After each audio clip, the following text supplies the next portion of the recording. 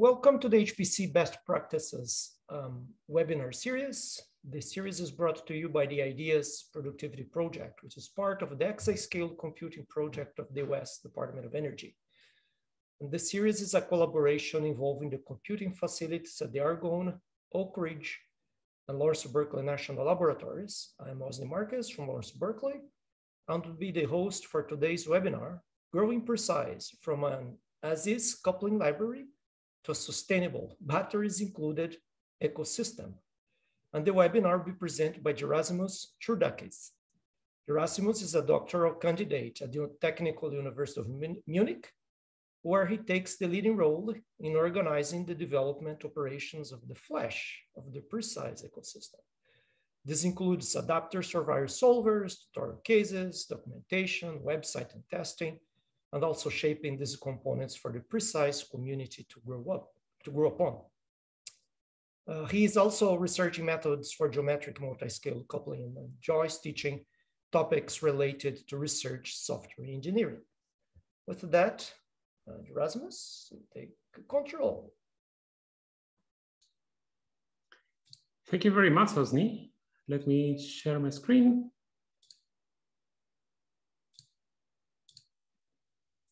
All right, now I think you can see my screen. And yes, I would like today to talk about an ecosystem. And I'm talking about an ecosystem because a few years back, when I and a few colleagues of mine started our PhDs, we got a very nice library in our hands, the core of our ecosystem today. And we built upon this.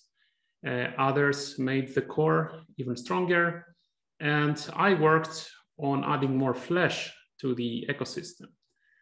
And let's have a look at what is it that we are talking about, first of all. So the motivation for a coupling library, or at least for preCICE, is that we want to do partitioned multi-physics simulations. A very classical example is fluid structure interaction. And in this picture, you see a famous benchmark by Turek and Kron, where you have a channel flow. So we have a CFD code, and there is an obstacle in the middle. You may know this picture where the flow around the cylinder creates this Karman vortex thread. And now imagine that downstream, you also fix a flexible flap, which will then start moving based on these oscillations. Instead of solving everything in one code, we actually want to reuse the expertise of a structure solver, which we want to plug in to our flow simulation. And we can do this with preCICE. One alternative application, also very common, is conjugate heat transfer. Here you see a cell and tubes heat exchanger where a cold fluid and the hot fluid are exchanging heat. Especially in this scenario, and one nice feature of preCICE is that here you see more than two coupling participants. We have two fluids separated by a solid. Okay, but let's now dive a bit deeper and try to understand what is this library. Imagine that on the one side you have flow code, let's say OpenFOAM, and on the other side you have a structure code, let's say CalculX is a famous example, or some other codes that I will explain in a moment. As I said, we want to take our flow simulation and plug into it a structure simulation. We can do that by using the preCICE library in both the solvers that we are using. As you see, both solvers are published standard solvers, experts on their fields, and you only need to add this preCICE library to make them talk. How do you do that? You essentially need to call the library, and these additional lines of code that you need to call the library, we call an adapter. In case of OpenFOAM, this is a nice plugin. In other codes, this may be some additional code changes directly in the code or in any other interface it may provide. The library itself takes care of data mapping between the meshes of the two solvers, which can follow completely different discretizations. In this case, we have a finite volume mesh, in this case, a finite element mesh. All that preCICE knows is a cloud of points and potentially how they are connected. The library also takes care that there is efficient communication. So this can run efficiently from a laptop to a supercomputer with MPI. And in addition, this library will make sure that we iterate efficiently the two sides of the simulation until we converge to the same truth on the interface. This is something we call implicit coupling. But this is a picture. How does it look in code? Now, in every code, in every simulation code, you usually have a transient loop. You have a solution step where you solve for your current time step size, and then you need to call preCICE. You need to inform preCICE about the new values you got on the boundary. So you fill a buffer, you write data, in this case, force, if you want to do a fluid structure interaction simulation. And then you ask preCICE to do its magic. You ask it to perform data mapping, communication, and a coupling step. And it will do that for the same time step size. In the end, it will give us a new allowed time step size for the next iteration, because we may need to actually synchronize again. Then, in the end, preCICE will also give us new boundary values that we can read in our code. In this case, we want to read displacements. The actual code is a bit more complicated, but it boils down to this simple example. Now, if you are actually an applications engineer, if you come from mechanical engineering and you want to do a multi-physics simulation and not to write code yourself, you may find that using a library may be a bit complicated for you. You may want something that you can just start running.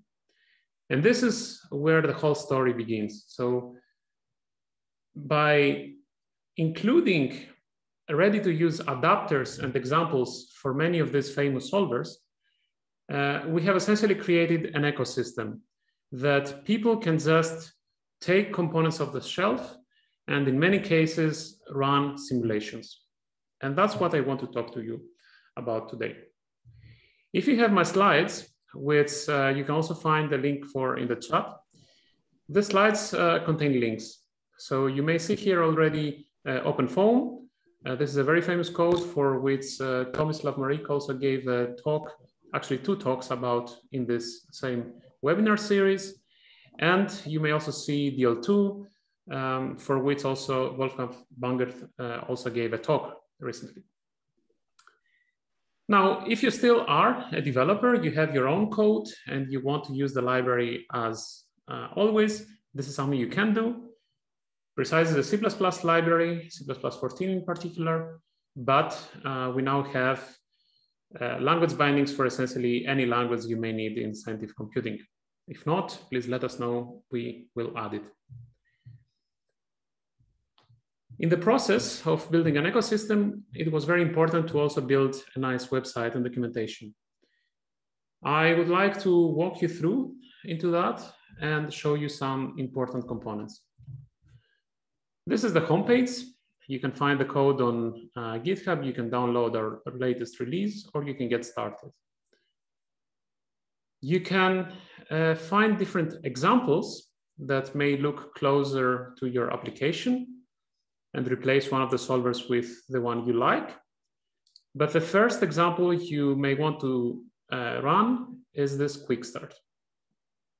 This page is written with the perspective of a new user that has their own laptop where it's running Ubuntu and they can actually install some things. Most of our users want to use OpenFOAM. So we have here a simple example where we have a channel flow And instead of the flexible flap that I showed you in the beginning, we have something close enough that can be simulated with a very simple toy solver written in C++. And this is just a rigid body motion solver.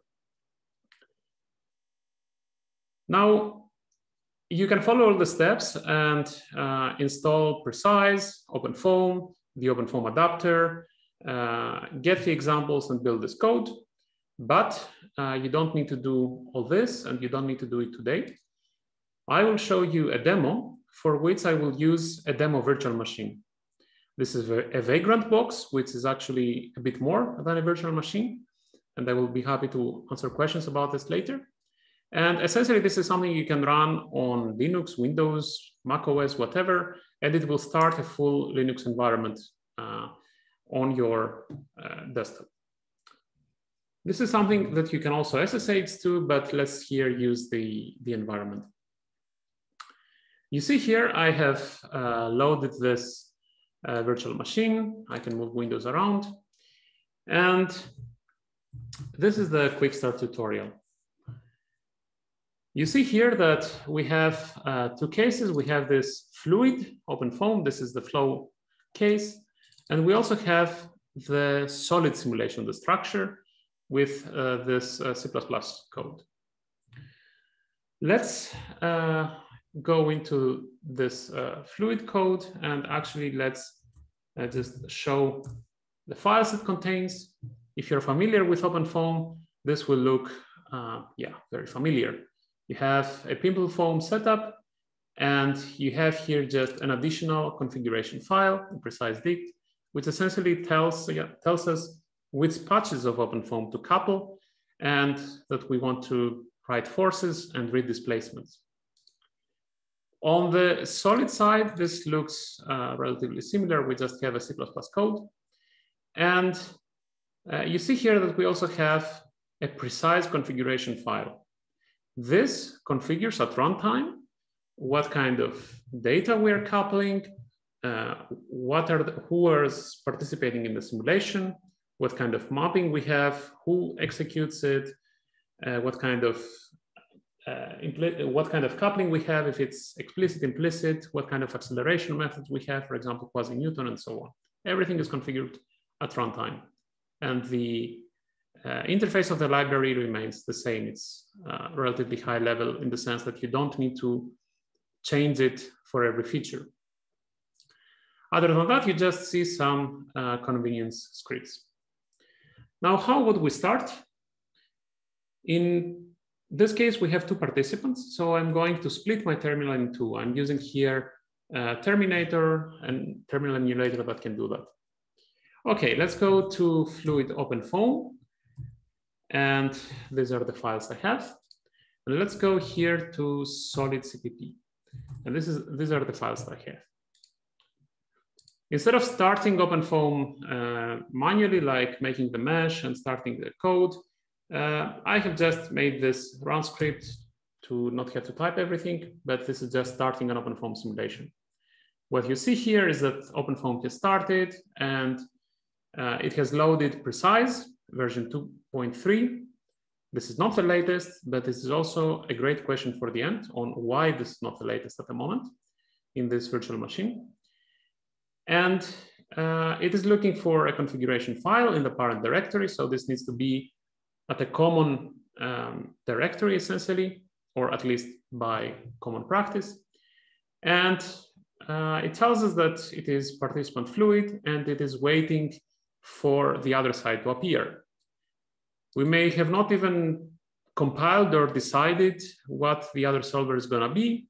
In this case, we have decided it's our C++ solid solver. And I'm going to also start this. And you see here what is happening is that while the one solver is simulating, the other is waiting, and then the other one is simulating, and so on. This is a serial implicit coupling scheme. It is also iterating again and again. Now, to save some time, even though this should not take long, I'm going to cancel this and directly show you the results. I have loaded here in ParaView the case. we have here this flow simulation. And here we have, where the gap is, we have our structure simulation. We are doing here fluid structure interaction with a technique called arbitrary Lagrangian Eulerian, which essentially means that we are not going to change the mesh. We are only going to stretch and squeeze the cells of the mesh. We have an additional field called displacement. And if we visualize here the velocity, you see here that the flow is developing until some oscillations start appearing. And after the oscillations start appearing, some force is exerted on the fluid, and this rod moves up, and eventually it will start moving down.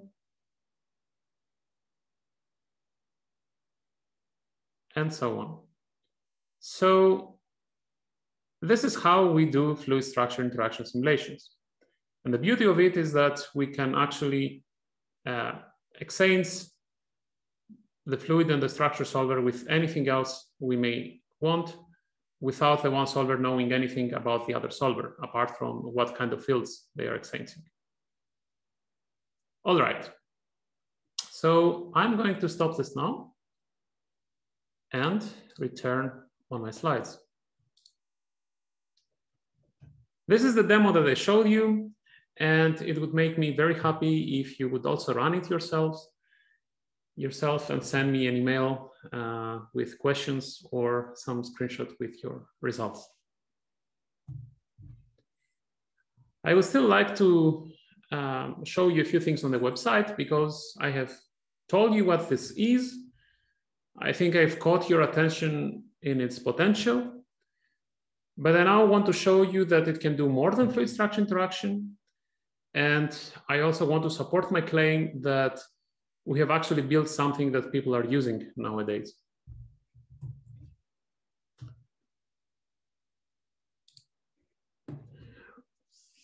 First of all, if you want to couple your code, you can find already here some documentation that goes step by step into the code that I told you. Many people have followed this procedure for their codes, or they have used some of our solvers, some of our adapters to couple existing solvers. You can find here a dedicated section on our website regarding the community. And you see here a relatively short list of community stories compared to how many users we actually know.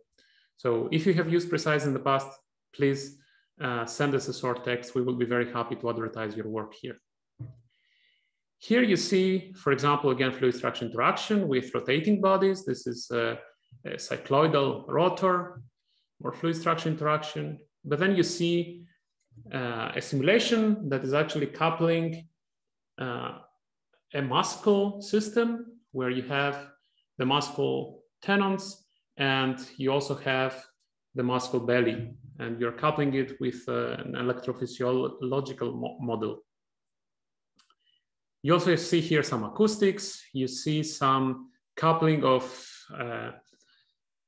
subsurface flow solver. This is Fortran with a code that tries to optimize where you put heat pumps in the city of Munich. People have also used this for essentially for fracking simulations and other porous media. While we have also used it, and we try to extend preCICE to be able to couple solvers of different dimensions. Most of the users are from the industry, from academia, but we also have some users from the industry. And here you see one such contribution where they integrated preCICE into a complete graphical interface with other solvers. And let me now return to the homepage, where at the bottom, you can find a few more hints on who is currently using preCICE. We estimate the current number to around maybe 100 groups or more. Most of them are universities, mostly in Germany and Europe. We know of some institutes in the US. And yeah, there are also a couple of industrial users. Now, I hope I've got your attention to the fact that, yes, this is something that people are using. This is not just a code that is used inside one research group. And yeah, this is something that we actually really want. Now, since many people have used preCICE, you may think that we had already many collaborations. This is partially true because we know of many users that actually, yeah, just appeared through a publication or a poster in a conference, and apparently they were using preCICE without us knowing anything about it. So I would claim here that you don't need to talk to us to successfully use preCICE. And if you think of it, this is actually an achievement. Often you go to conferences and you see very nice results, but then people rarely talk about the software itself. And if you try to reproduce the results, you contact the author and they have to sit with you through some sessions on actually installing the software and helping you actually use it then maybe for your application. We try to make this as open as possible.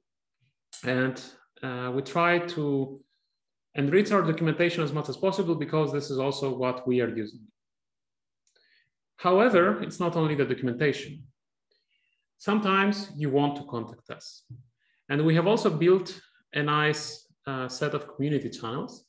So I would also claim that if you want, you can actually reach us very easily. You don't need to find out who is actually developing and send emails to the developers. But you can, for example, write on our forum. And something that made us very, very happy at some point was a user writing on our forum that after the amount of support I have received from this community, I'm switching to open source for every one of my needs. And essentially this sends a message that developing open source software and making it nice not only makes the software itself nice, but also improves the reputation of open source software as a whole. And this is now a good time to get some questions if there are any. Actually, hi, Gerasimos. There is one here. Actually, the participants typing. Let's see if I can. Real time. So let's see.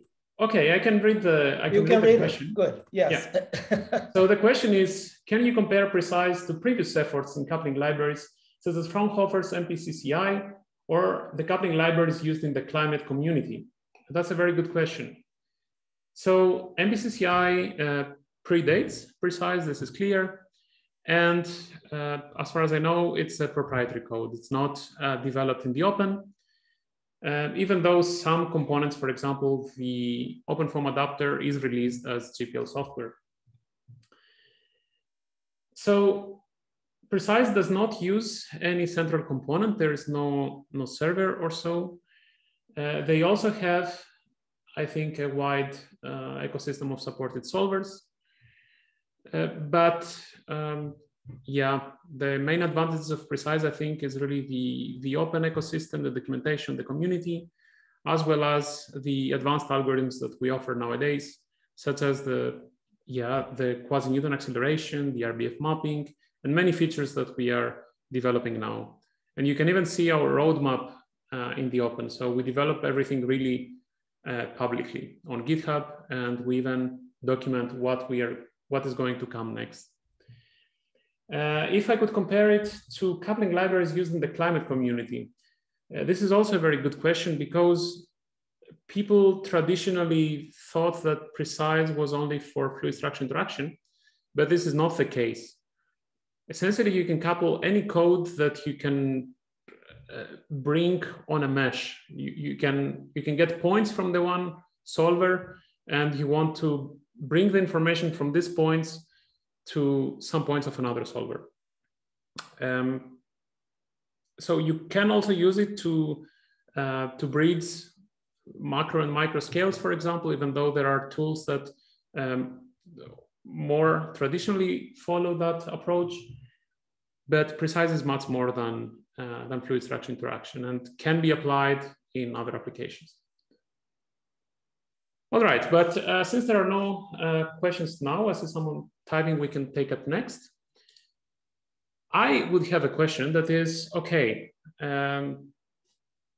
nice talking about all these things and nice developing documentation and so on, but why are you even bothering? Why are you doing all this effort? And yes, it's a lot of effort, and we are usually not paid exactly to develop preCICE. We are paid to do some other projects, and most of us are doing our PhDs. So why do we actually need users? Well, in our research, we are mostly dealing with methods and software, but we do need users that will actually apply these methods and software to the shiny applications. And only then, first of all, we know that things are working, and only then we give value to our research. Through this process, collaboration starts. Through this process, we can get more funding to keep developing our methods and software. All right, so we started from a library that was already very good, very strong. And we now have an even stronger library that is used by many people. And alongside that, we have a rich ecosystem of supported solvers, as well as the documentation and everything else. We have done some things that we realized that they were not the best decisions, and we have corrected them later. And we have learned a lot in the process on what was effective and what not. So I would like here to talk about some lessons learned. First of all, some technical aspects. As I said, preCICE is a library, meaning that you don't have to adapt your code to fit some coupling framework, but you have your code and you just call a few additional lines of code, similar to how you would call MPI or you would call a plotting library. It is much easier to adopt a library in your code. Then in the complete development, we have separated the concerns, meaning that the library is developed in a separate repository than all the adapters and all the language bindings and so on. This has the great advantage that you can give projects to students, for example. They can work on it on their own time. There is no risk involved. And only when something is ready, you can integrate it. You don't need to have a branch dangling somewhere in the repository. You just have a completely different project that can be plugged in at runtime. Something we have improved is that we have made our dependencies a lot fewer, and we try to stick to as common dependencies as possible. We don't want anything exotic. Right now, we have some build time dependencies such as eigen. This is very common. And we have a few dependencies also at link time. This is also NPI, PETSI, and so on. But these are also optional dependencies. You can switch them off because they only concern specific features. And when a user just wants to do a simple simulation on a laptop, they don't need that. They don't need to try to install all these additional packages. Then for our common user that it's often a PhD student that just started their PhD, they don't want to build code from scratch. What they actually need is to apply it in an application. So we try to make every step easier. For example, we give packages for common platforms, for example, for Ubuntu. And you see, we have all this complex setup of building a multi-physics simulation. We have so many components. So reducing the effort just a bit in every component really pays off. in the user experience.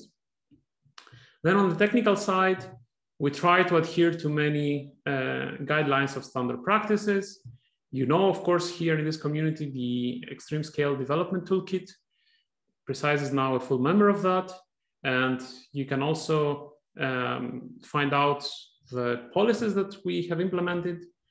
Then there is the open source security foundation best practices.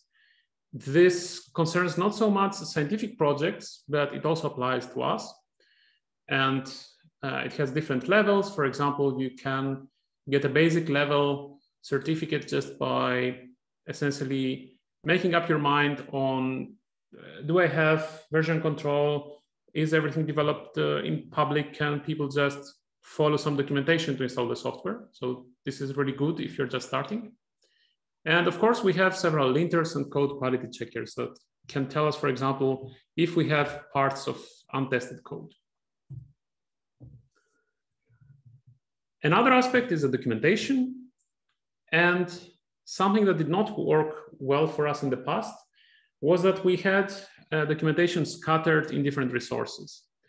We had a very basic website, which was essentially a flyer, and it had little value after the first time you read it. We had a GitHub wiki for preCICE itself, and then we had different GitHub wikis for the different adapters. And finally, we had the developers' documentation on Doxygen. And often we had links from the one to the other side. This is a very common situation, but this was very distracting. So what we did now was that we made a nice website. And the website itself is in a repository that does not actually contain all the content. A lot of the content is sourced from different repositories, because this way you can actually have the content next to the code. You can have the documentation next to the code. A big advantage of that is that you can update the documentation in the same pull request as your code. At the same time, you see our tutorials, for example, are stored in another repository. And what you see on the website is essentially a rendering of the README file of the tutorials, which means that if you have already cloned the repository of the tutorials, you know how to run them, even if you are on a train without internet connection. Another lesson learned was that people sometimes find issues and want to fix them. And you really want to catch these motivated users. For this reason, we have added an Edit Me button on the top of every page. And you can click on that. And this will take you to GitHub. This is the only complication, that you need to have a GitHub account. Then you can edit the file, which is Markdown, so it's very easy. And you can automatically start a pull request, which will be reviewed by one of us. So there is no stress that you're doing something wrong. Someone will actually check it. How do we do all this? Well, we sat down one day or many days and discussed the structure and how to do it and so on. We have now a website based on GitHub Pages. So that's a Jekyll server. I think also in the Better Scientific Software, you're running such a system. And it just has some style sheet on top based on Bootstrap. So there is a bit of JavaScript there. While we do maintain the content ourselves, we got some help by hiring someone to build the general style and structure. Then some other things that came with this was that we have a very nice search functionality. For that, we use Algolia, which is also free for open source projects. We have the possibility to export a complete PDF of the website. This is great if you want to archive the software, or if you want to really make something citable for the future, for a specific version. And for that, we use a tool called Prince. And we even have some basic user analytics, which are actually privacy respecting. So we don't need to adhere to any special cookies law, because this is already taken care of. Then another aspect on the documentation is more philosophical. So imagine that someone asks you something that is currently not in the documentation. Instead of actually writing a long email explaining the issue, you can instead add it first to the documentation and send them a link saying, okay, thank you very much for finding this issue. And yes, and then you can just send this documentation. I see in the chat that someone asks if I'm frozen, so please confirm that everything is all right. It looks good here. Okay, thank you. And I really liked the other day looking for the status of my flight at Lufthansa when I read the note on their flight tracker that said, please note, all the flight information displayed is up to date. Our service centers also obtain their information from this flight status feature.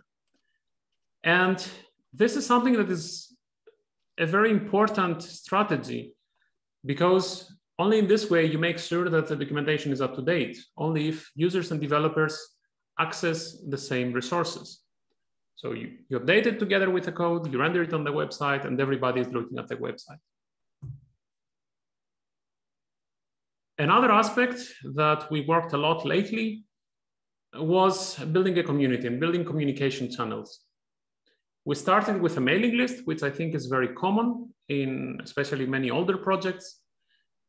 But yeah, let's face it, mailing lists do not scale, and many of the new users do not really feel that the mailing list is for them. They don't want to bother too many people that will receive this email, for example. This is also a filter, but I would argue that you want even the most hesitant users to ask questions, because only in this way you discover more issues. We also have a chat room. This is on Gitter, but this is a platform that is slowly dying and potentially being replaced by Matrix. And many of you may have Slack. The problem there is that you cannot easily search in the past, and the discussions are not really in a threaded view always. I know there are implementations that do this better, but still what it is actually much better is a forum. And then you can ask, should I create a forum on, for example, CFD Online? This is a popular platform in our community. Or should we create something on ourselves? For us, because we wanted more control and we wanted something more modern, we decided to offer our own forum. And we use Discourse for that, which is an open source tool. And it is also offering free hosting for open source software projects. And it's really great. It has threaded view, it has a great search. So if you start typing a question that has been asked in the past, you will get suggestions. You can organize your topics into like what solvers are used, what category they are in, and so on. And we also use it to post some news, so some blog-like functionality, to write common questions and answers, and even to network people during conferences and workshops. Let me quickly show you how this looks like. This is the thread that I mentioned before. You can even interact, you can mark what is the solution to your question and so on. All right. Then this is the way the community communicates online, but of course we also have offline communication. The best way to meet us is to come to one of our workshops that we are organizing every February.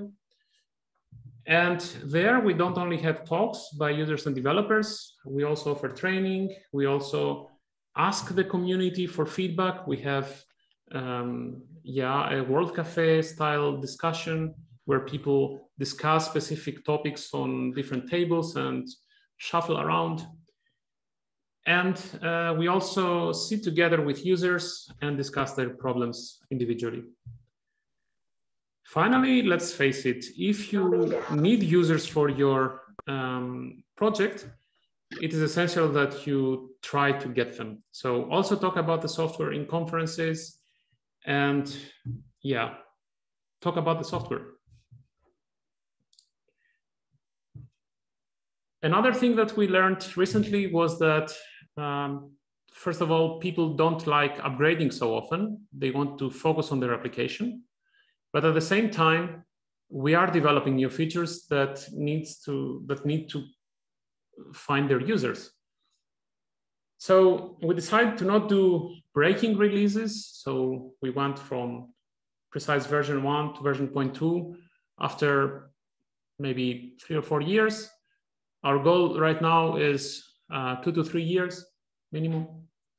And at the same time, we want to release new features often, but not too often. We had a release cycle of 3 months. This consumed a lot of work from our side. People were not really upgrading, and we decided to just do it every 6 months.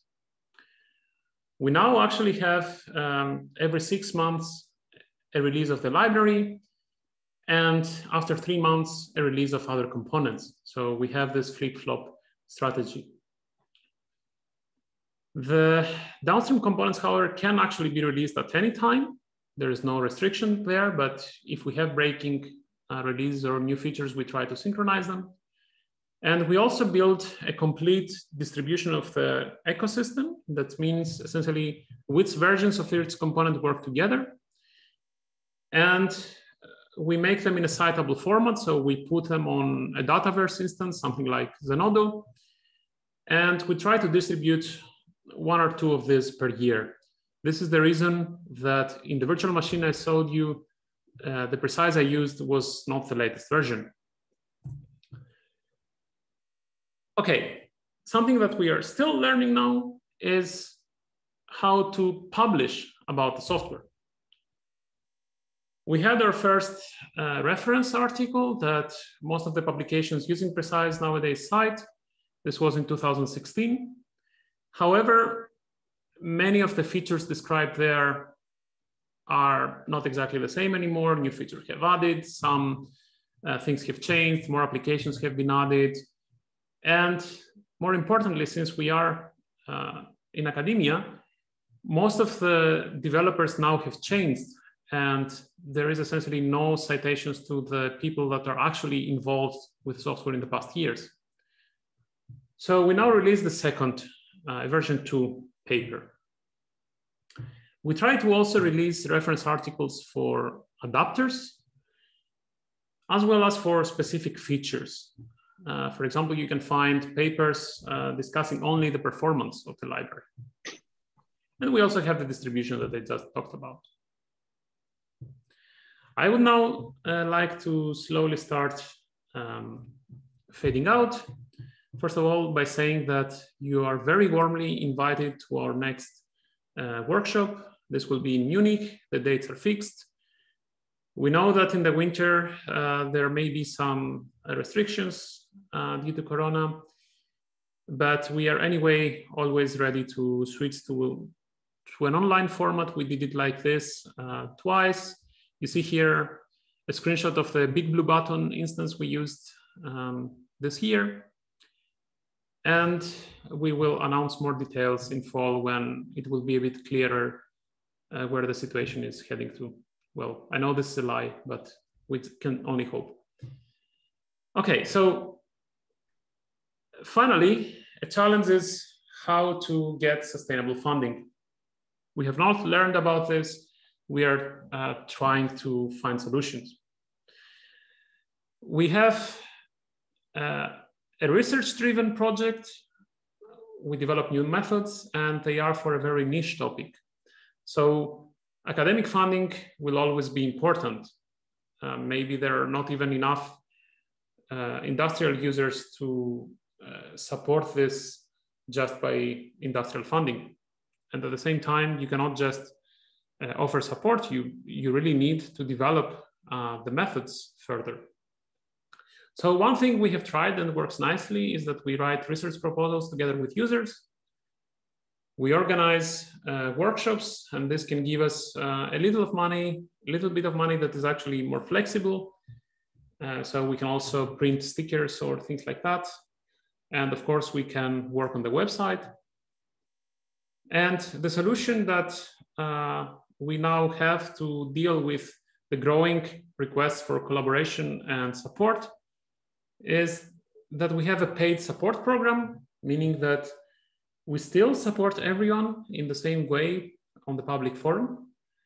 But if you actually need more reliable day-to-day support, you can apply, similarly to a software license, you can apply for a support license in your academic proposal.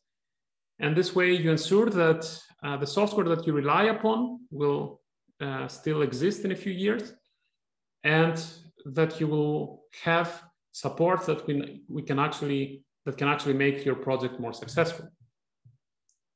A few things that I have not discussed today is anything about the features, the performance, and so on.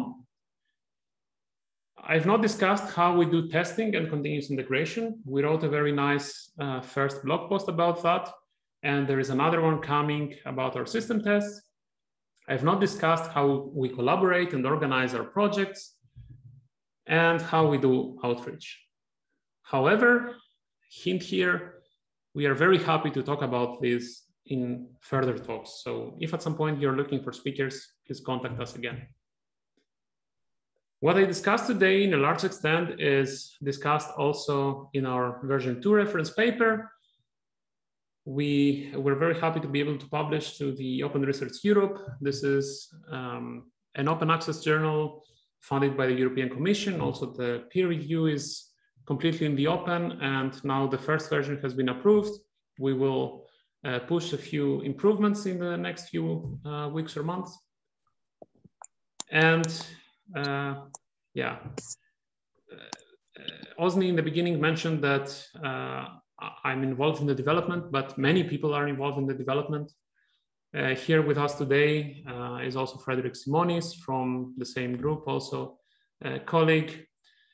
You also see Boris Martin, who is a working student with us in Stuttgart. And other people that you may have met are Benjamin Neckermann, Miriam Schulte, both professors in Stuttgart, as well as Ishan Desai, David Schneider, Carl Davies, Benjamin Rodenberg, and Kurt Sackhirt. In the center of all this, you see a growing community.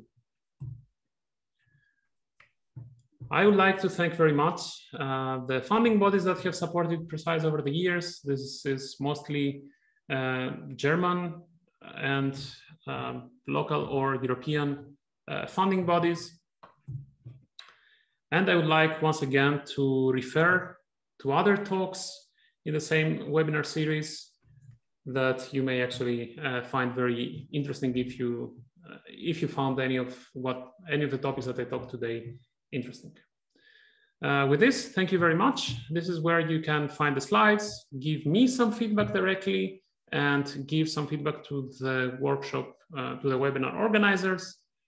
And this is again a summary of what I have discussed. Please always think of the user. It may be highly beneficial, but this usually needs a few years to show results. Thank you very much.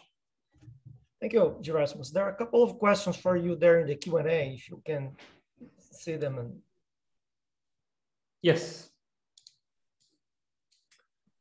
So a second question by Alfred Tang is, the speaker makes it sound like preCICE is plug and play.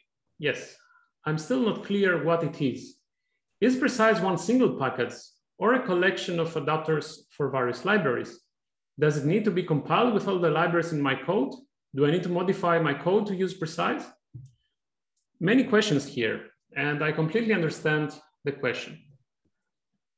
With this, maybe let's go back to the beginning. So you don't need, it is not a single package with everything. You can use nothing You can use specific packages of it, but what you will always be using is this green box, the library. And you can use this to couple only your in-house codes, for example. You don't need to use any of this.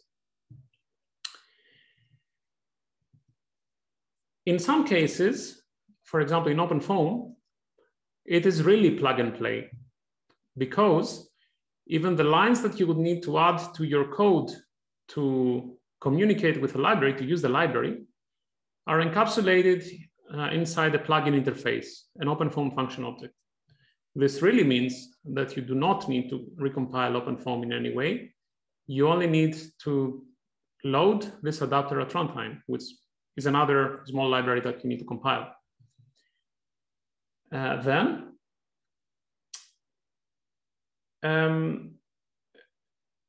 Is it a collection of adapters for various libraries? It is, in the sense that this is the preCICE ecosystem.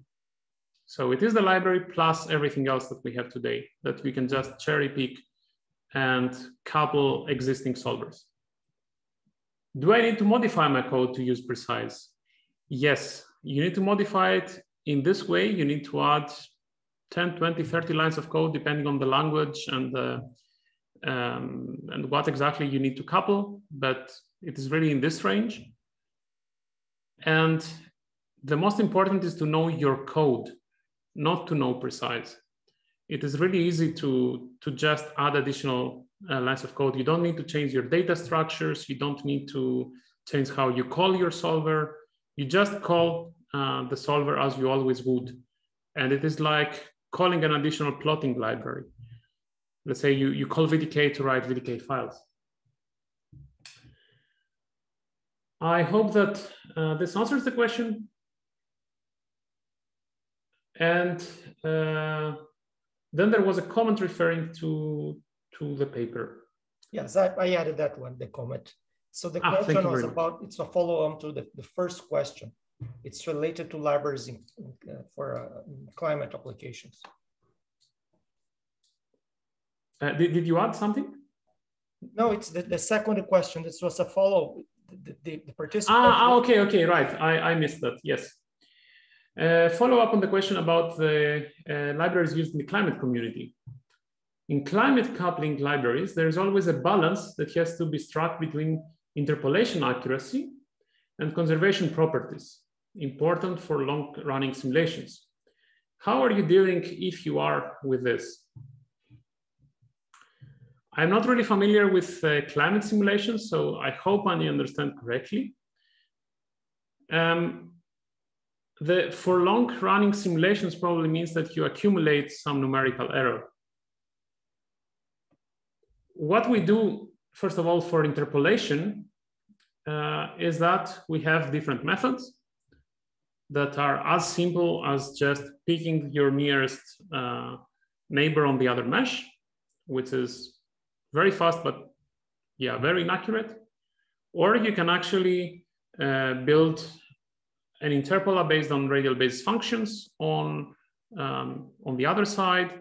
And for that, you can say, I want to take the complete mesh into account, or I want to only focus on some region to save time.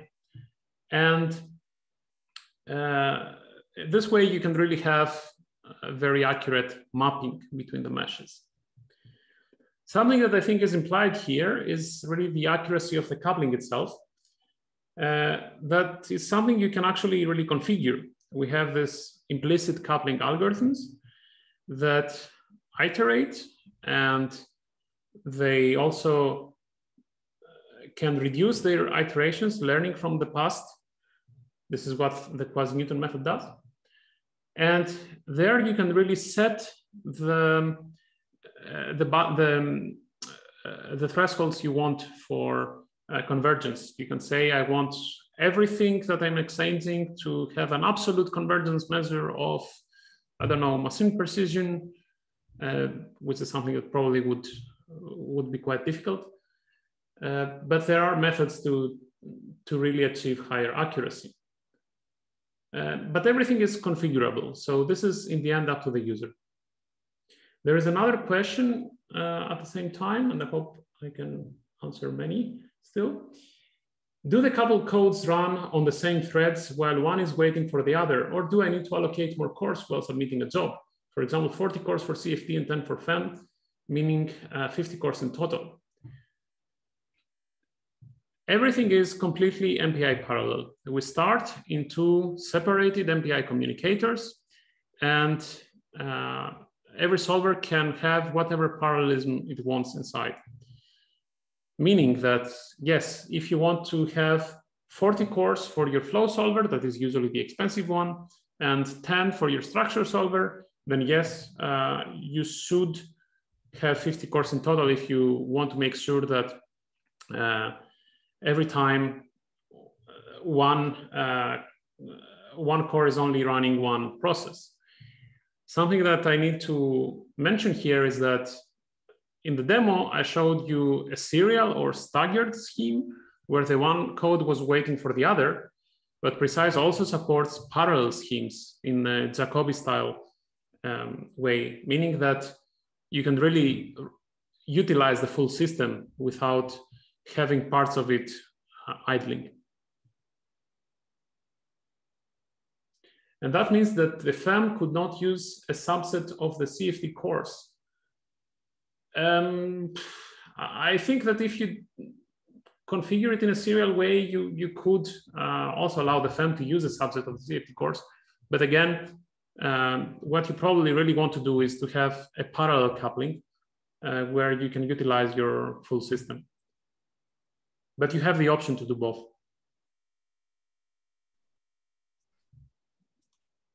Any further questions for Gerasimos?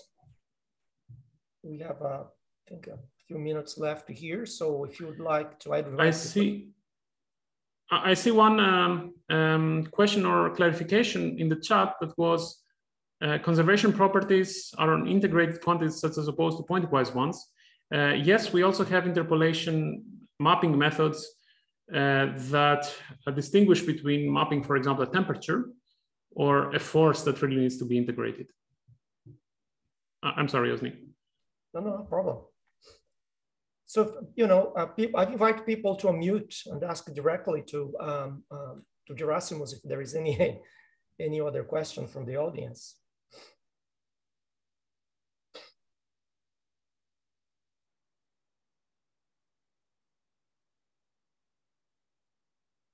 If not,